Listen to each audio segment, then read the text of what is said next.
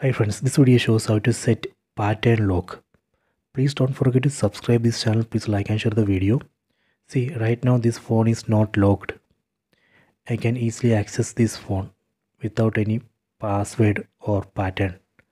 So I am going to lock this phone with a pattern lock.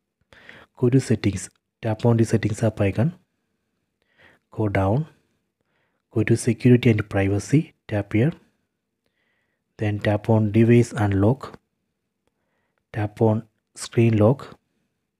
From this list select a pattern, then we can select one pattern, tap on next, then confirm that pattern, draw the same pattern, tap on confirm, tap on done. So now pattern lock is ready. Let me test. Lock the phone, unlock. See, now it's asking for the pattern.